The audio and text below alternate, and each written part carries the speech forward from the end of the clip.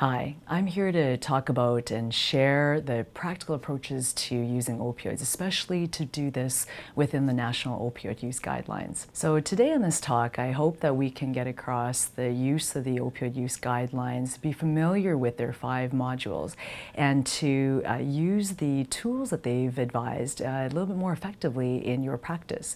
And then finally, what to do with the actual trials and tapering and monitor the actual practical use of the opioids themselves. The Canadian National Opioid Use Guidelines was launched around May 2010. It was a collaborative between many of the colleges across Canada and a huge key knowledge leader group. It's basically split up into about 5 modules and over 24 recommendations, and it helps guide you how to start a trial, how to screen for the best patients, and then also in those that we need to taper, how to deal with those things. So there's a lot more tools in that you can find in those guidelines. What were they trying to do with these? We were really trying to find and improve safety in using these medications because they're tough to use. So the Canadian guideline for safe and effective use of opioids for chronic non-cancer pain, effectively the National Opioid Use Guidelines, is pretty comprehensive, but they've been updating the website at the National Pain Center in McMaster. Here you can see a made reference in this slide that you can pick up different parts of it and learn the modules and actually integrate tools into your practice through your smartphone and through the EMRs. So I encourage you to make use of that. So as we know, the effects of chronic pain is pretty severe. It's pretty much the whole person. It has effects on physical functioning. It really changes the way the mood and psychological functioning works. And then of course, what it does to the person's relationships, family, work, and school, let alone the costs it has on both the patient, their families, and society in general. Part of Module 1 in the National Opioid Use Guidelines is looking at all the factors that help us decide when we should even think about trialing opioids in a patient. So if pain is moderate to severe, if it has a huge impact on the function and quality of life, maybe maximized non-opioid type medications and strategies were already tried. Opioids may be very indicated for specific conditions like bony metastases, and that nothing else will be helpful for that. And then of course we're looking at building in safety to make sure it's actually appropriate for the patient, even though the pain syndrome is going to be treated well with opioids. Is the patient and the patient context safe to use? So that means compliance, patient consent form, that there's actually responsibility for the use and prescribing on both sides with the physician and with the patient themselves. In this slide, the opioid use guideline refers to one of the ways to screen for the risks with our patients, and this includes the opioid risk tool. So this is pretty easy. You can see in this tool there's a difference between the scoring systems for females and males, and this is applied to adult patients only. They really look at some major factors such as family history of substance abuse, personal history of substance abuse, age, especially within the working age, and the history of sexual abuse in adolescent time, in addition to any psychological comorbid conditions such as obsessive compulsive disease, bipolar, or schizophrenia and depression. These different scores just give you a guideline as to what risks and vulnerabilities that patient might have if they do start opioids. So it doesn't mean that someone can't use opioids, it just means that it heightens your awareness and maybe some supports and the boundaries with which you're prescribing this. So all of us have heard about the universal precautions in pain medicine, and these were well published, in fact, by Canadian authors some years ago. And it really is actually applicable for all medications, not just opioids. So obviously we have to have a diagnosis that's appropriate, the psychological assessment that helps us screen for any vulnerabilities of people who may use any medication inappropriately. Ideally, we want an informed consent, either both verbal or by written, that could be given out in the office. And in doing that, what we're looking to do is to make sure that expectations between patients and clinicians and even our pharmacists are aligned, that we're all on the same page. And the treatment agreement is very similar to the informed consent. It's akin to understanding that if something is not helping that patient meet meet their goals, then we've got to start shifting and reviewing the use of that medication. And in particular with opioids, if there is no major change in function, it really doesn't make sense to continue the opioids. And finally, what we're trying to achieve. So beforehand, there are some measures such as pain or function, sleep, function at work. We want to set out some objective goals so that we can measure if these medications are going to be effective. So you see in this slide is an example of the treatment agreement in the National Opioid Use Guidelines that you can see on the McMaster website. This is one example that you can just pull down and use in your EMR. You're welcome to alter and add to it, but a summary of the content is to keep this medication use safe. And so some of the principles here is around single prescribers, letting the health care provider know when patients are going on vacation, taking time away, how frequent the follow-ups are going to be, setting expectations during the time when a new medication is being tried of what a patient should be doing to keep it safe and also what the clinician is going to be doing to keep this safe. And then finally, to set expectations that if things aren't changing and improving function, then these medications have to come off. So this also sets expectation on review periods. In this slide, we finish off the other 5 of the principles on the universal precautions in the use of any medications for pain management. During this appropriate trial period for any new medication, but in particular opioids, somewhere between 4 weeks to 4 months allows you that time to add on any non-opioid medications, any other strategies to minimize the use and dosage of the opioids. And it actually helps one to replace any short-acting medications with longer-acting medications and see how that becomes a stable dose. So that trial of opioid therapy is quite active, and the follow-up is often a lot more frequent, once a week to every 2 to 4 weeks, but some regularity so that medications can be switched up, dosages can be switched up, and decisions on whether or not a drug is going to be tapered will be done. The other principles and precautions in the use of medications in general is always during this trial period is a review. And in particular with opioids, it's the 6 A's. So this is the analgesia, activities, any adverse side effects. What they say ambiguous drug-taking behavior or really medication misuse, the affect and emotional state, and then finally is our own accurate documentation. And that's kind of highlighted in point number 10, where we really need to document our conversations, our dosages, how they're using it, and what also are the functional goals that we're trying to match the medications to.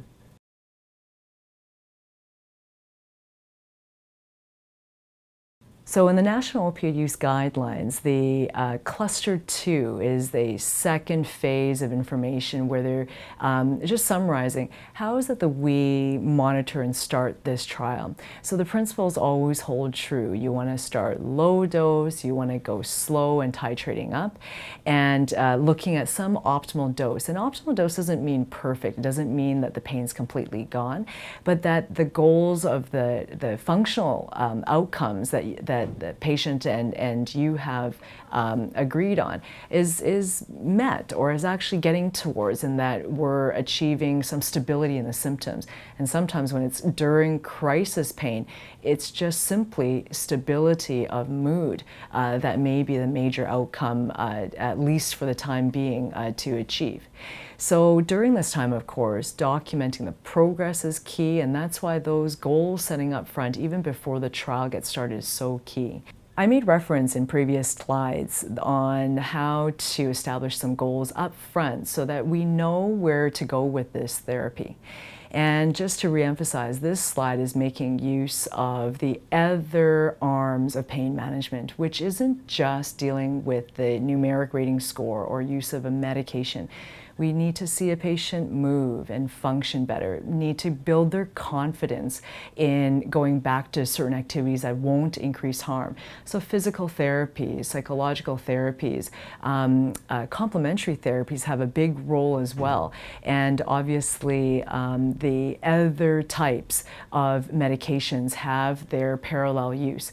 But finally, just wanted to emphasize that in pain management in particular, self-management strategies to help overcome fears and to actually use even their medications better are so key. And there's a number of resources that other presentations are going to be addressing. So here I wanted to just summarize the typical analgesic toolbox as they refer to it.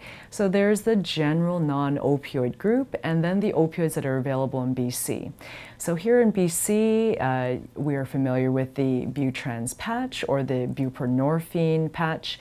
There's also the fentanyl patch, but those are not usually used in patients who have not been exposed to opioids at all. The others are codeine, hydromorphone, morphine, oxycodone, and tramadol I would even put in here as a mu agonist. So in this slide, I just wanted to summarize, there's a number of factors that impact the way we choose which opioids to start with. If someone hasn't been exposed to opioids at all, obviously maximizing non-opioid management strategy is the way to go.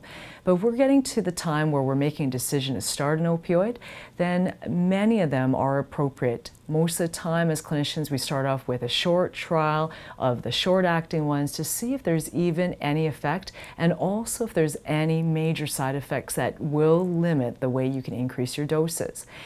The other factors, of course, includes cost, coverage, how compliant a patient is of short duration and frequency of dosing versus single-day dosing, and then of course what their past experience was in the past with any medications in general.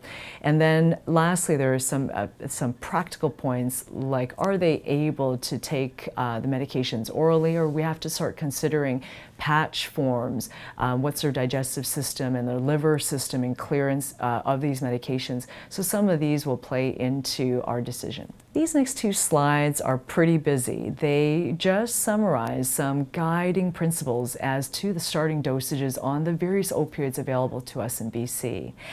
So codeine, tramadol, morphine are located on this page.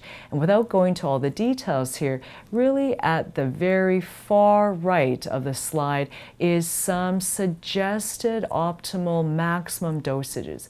Like it is with the National Opioid Use Guidelines document, they do feel that the oral equivalent of morphine of 200 milligrams per day is what they call a watchful dose. So you can see here that these are under or at about the equivalent of that dose to be the guided maximum. For non-cancer pain, it is accepted in the community that beyond that doesn't quite make sense, the diagnosis may be wrong, or that there are other factors involved in these higher doses, and we really need to review with vigilance, especially at that time. The second slide is also highlighting the medications, particularly oxycodone and hydromorphone. You'll notice on these slides I have not put on buprenorphine or fentanyl patches, but I will address the equivalent doses in the next slide. This slide generally summarizes the accepted equivalences that has been understood in the clinician community. They are not hard and fast rules, but they are just general guidelines, and it really changes depending on how much and how long a patient's been exposed to opioids. Also, elderly age versus young ages is very different. The renal and liver function totally changes these equivalences. Methadone in particular is a very variable medication to try to transition to, because that really depends on how long you've been taking this medication.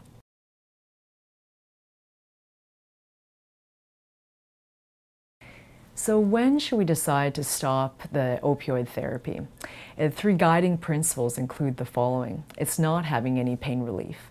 It's actually causing major side effects that doesn't allow you to switch up the dose or even rotate to another one. Or third is that they have no change in their function, even using reasonable doses of the medication. And if those goals aren't changing, or in fact, if you detect misuse of the medication, or they're not following in compliance of the way you're dosing it, there needs to be tighter conditions around its use to keep it safe, or that we may have to discontinue it altogether. So how do we practically taper opioids? It really begins with an honest conversation with the patient where the opioids aren't making a difference on their function, or in fact making other aspects of their life worse, and that may be mood, sleep, and bowel function, cognitive function. Lastly, if a patient is having problems using it properly or using it safely, again, the honest discussion to say that this is not the appropriate therapy needs to be had. During that discussion, though, and just an open discussion around how to do this safely includes doing it slowly, helping them know what that dosing schedule is going to look like and how frequent you're going to be following them up. Lastly, just to reassure them that they're not going to go through withdrawal symptoms if we go down a very controlled and measured time of tapering. So it's just really important to reassure them. At the same time, they need to be aware of what those possible withdrawal symptoms may be. That includes increased pain, so it kind of sets expectations and they're not feeling panicky around loss of a medication. It would maybe affect their bowel function to have increased stool movement or even loose stools. There can be restlessness, disturbed sleep. All of those things would be normal, and therefore if they feel that, they should report that to you and we can slow that taper down. Sometimes we might choose to add a medication like clonidine or Lyrica just to make that period of tapering a lot easier for the patient. So the key learning points from today's discussion is the following. The National Opioid Use Guidelines were launched in May 2010 to help support all of us to make opioid prescribing safer, easier, and more effective for patients in general. The consideration for using long-term opioid therapy has a lot of different factors, but once we are determining that this is a helpful part of the multimodal approach to pain, then there are these guidelines that exist to help us screen for those who are a bit more vulnerable in using these opioids and having side effects, and then guiding us into how to do a trial and taper where necessary.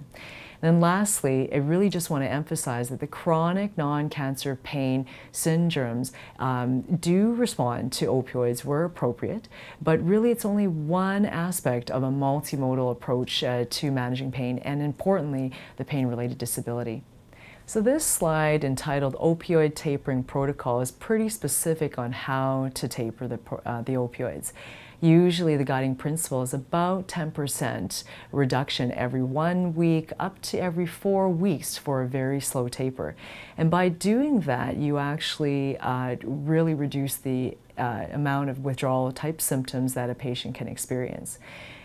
Where appropriate, the dose should be held if they're feeling that symptoms are really exacerbated, and then prolong that tapering period.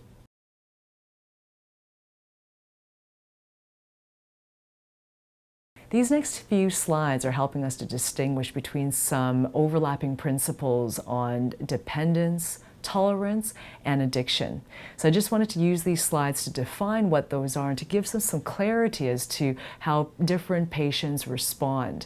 So physical dependence is a phenomenon where any medications used can produce a change in symptoms and physical symptoms once the medication is withdrawn. These kinds of symptoms can occur when a drug is abruptly discontinued, or a dose is substantially reduced, or if an antagonist like naloxone or naltrexone is administered. And these symptoms can start after even just 2 weeks of regular use. In particular with opioids, there are late and early signs that can be distinguished depending on how quickly the drug is withdrawn.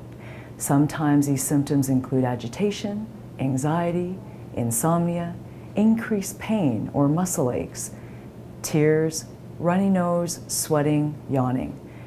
More late type symptoms include vomiting, abdominal cramping, diarrhea. This slide highlights the two definitions on tolerance and pseudo-addiction. Tolerance is the phenomenon where you're observing that the initial effect that someone had on a certain dose isn't holding, or that you're having to increase those doses to maintain and achieve a certain effect. This is different from pseudo-addiction, where here the behaviors of wanting medications seems like it could be like addictive behaviors. These are suggested by clock watching, wanting more medications, maybe drug seeking. And in fact, this is really underpinned by the fact that the pain isn't well treated. In this slide, we're trying to differentiate addiction from pseudo-addiction. So addiction is truly a neurobiologic disease where there has to be genetic, sociological, environmental, and the psychological factors all leading to the trigger of the addictive behavior. So the 4 C's in particular highlight what addiction is, and this is craving. These are compulsive use, the loss of control over the use of medications. And lastly, it's continue to use the medications despite the fact that there's harmful or major side effects from the medications. These underpin addiction. So what's the addiction risk for patients who are on chronic opioid use?